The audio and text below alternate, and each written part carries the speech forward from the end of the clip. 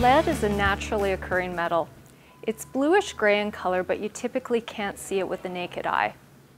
Lead can cause health problems for anyone, but most concerning are pregnant women and children under the age of 6 years, and this is because it's a critical time of brain development. Ingestion of lead over time can lead to delays in brain development, and that can have impacts on things like concentration, the ability to learn reading skills and math skills. More serious effects of lead, such as lead poisoning, happen with very large amounts of lead that's ingested. These are uncommon nowadays because lead has been removed from most products. Typically, only people exposed through their workplace are at risk of lead poisoning.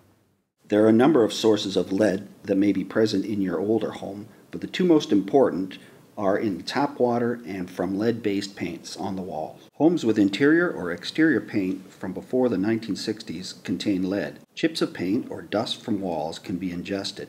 Children running along the ground or crawling along the floor are at greatest risk. Old water pipes for service lines and interior plumbing in homes built before the 1960s contain lead. Hi, I'm Jennifer, and I work at the City of Hamilton's Public Health Services as an environmental health promoter. So we're here today just to talk a little bit about how you can reduce your lead exposure in your home.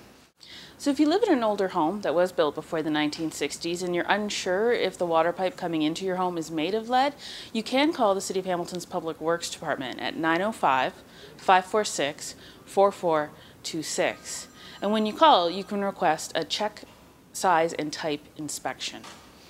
If they do discover that the pipes are made of lead, the best way to reduce your lead exposure is to replace the pipe. But that's not always possible.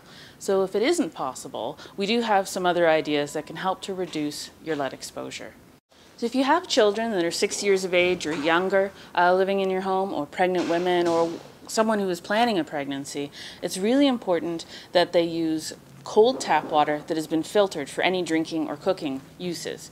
One type of filter that is very effective is called an NSF 53 Health Effects, and it will say that on the label or on the sticker. Another way to reduce lead in the water is that if the water has been sitting for 6 hours, so for instance overnight, one thing you can do is to reduce the lead is to run your tap for at least 5 minutes just to flush it out.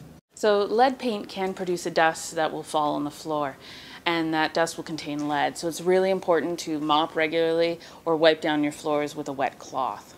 So during any home renovations, it's important to keep children away, seal off the area, have good ventilation, and to wear masks and gloves to reduce your exposure. It's also important that kids wash their hands regularly.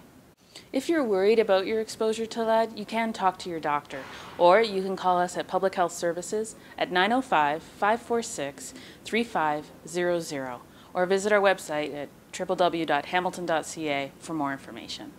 So remember, run your cold water, use a filter for the water, mop and clean the floors regularly, and wash your hands. Thanks very much for listening.